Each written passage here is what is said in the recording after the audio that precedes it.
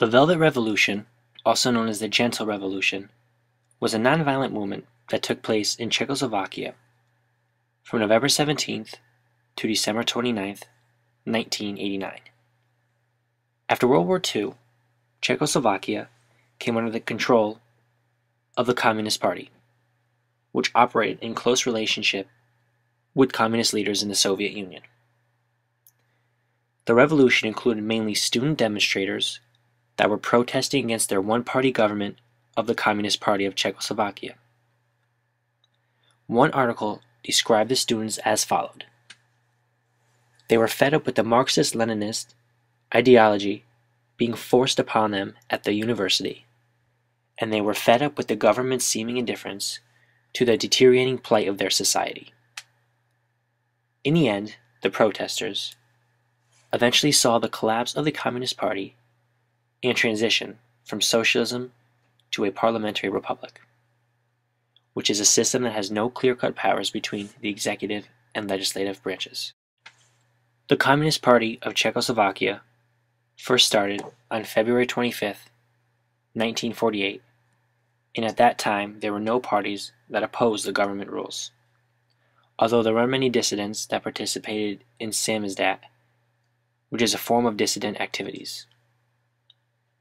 The first protest against their communist government occurred in 1988 and was called the Candle Demonstration, which was organized by Roman Catholic dissidents that were pleading for religious freedom in Czechoslovakia.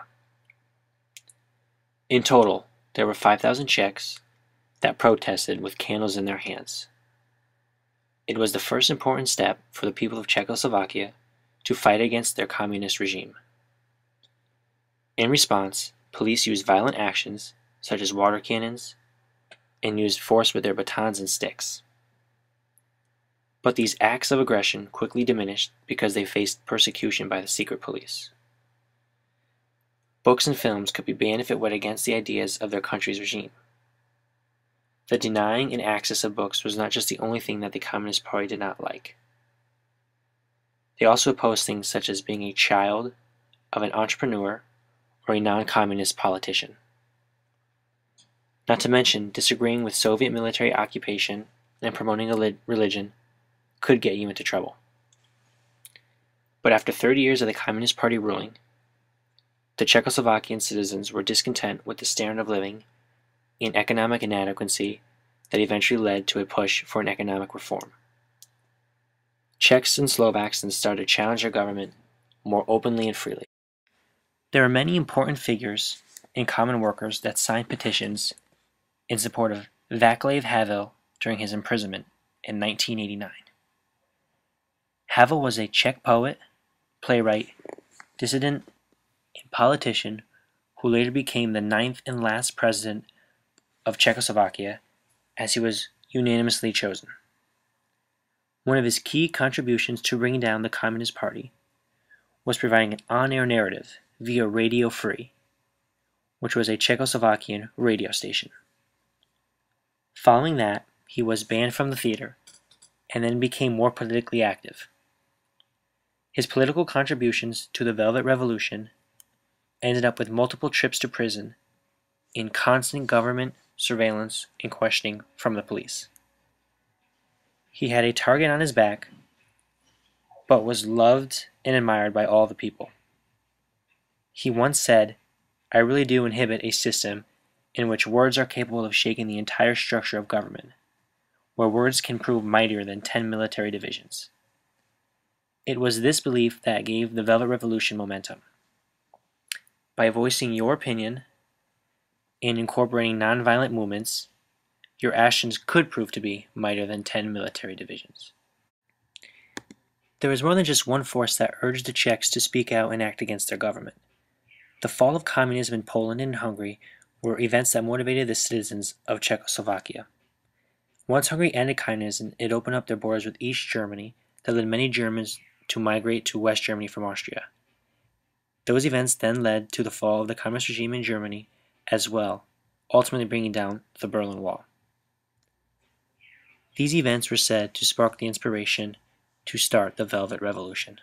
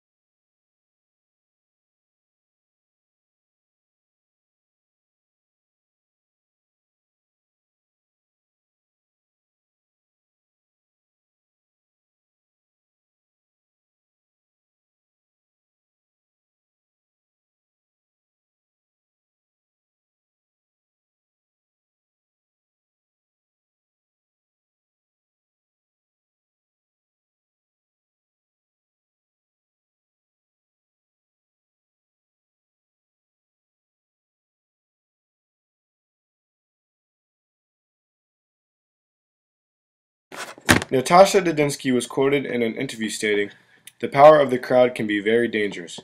In this nonviolent movement particularly, the Czech students were extremely thrilled with the fall of the Berlin Wall and the fall of the Communist Party.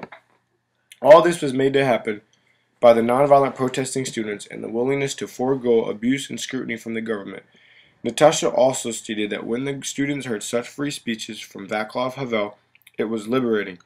It influenced them to the point that nothing else mattered but getting the job done, influencing the government's position, all with being nonviolent. Mahatma Gandhi, the said founder and most influential person when it came to nonviolent protests, was quoted numerous times on nonviolence being the most viable option for protesting. He said, "An eye for an eye makes the whole world blind, and I cannot teach you violence, as I do not myself believe in it.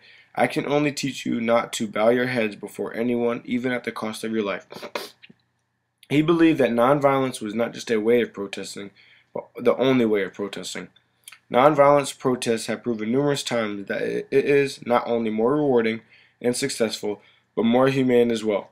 The Tiananmen Square student protests in Beijing, salt tax protests with Gandhi himself, and racial segregation and discrimination sit-in protests in America all prove to have been the viable option for protesting. The nonviolence movements all have the same goal: changing an unjust society into a just one. The values are the same: stay nonviolent, don't give in to being abusive, band together, and hope. Gandhi demonstrated this the best way it could have been demonstrated. Not only did he bring different cultures and people together, he led the people to put their lives on the line, only to influence the government to the point of changing to fit the wants and needs of the people. Hindus and Muslims band together, got over differences, and fought for the same cause. They were willing to sit in the streets and set themselves on fire just to gain political attention. The blacks during the sit-ins were willing to take the beating, spitting, and kicking to get a point across, that they were going to continue to be humane and nonviolent if it meant hope for change. "I have a dream." One of the most famous quotes Dr. Martin Luther King Jr. said. He believed blacks and whites could get along and live together in society without any discrimination and prejudice. The goals across the boards are the same: justification. The goal of turning a society that's said to be unjust and changing it to be just and right.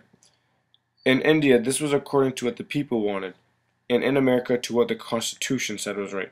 The values of bringing people together to fight for the same cause, being humane, and maintaining peace even with barbaric behavior being put upon them, are all the viable option in these situations. Why stoop down to the level of being violent when you're protesting violence? Why give the oppressor even more of a reason to beat and kill you for your protest? Triumph has always and will always be superior when the underdog wins. Gandhi states, "I object to violence because when it appears to do good, the good is only temporary, the evil it does is permanent." The victory of the revolution ended with the election of the rebel playwright and human rights activist Václav Havel as the president of the republic. Free elections held in June of 1990 legitimized the new government, but remnants of the old government still existed and some problems still persisted.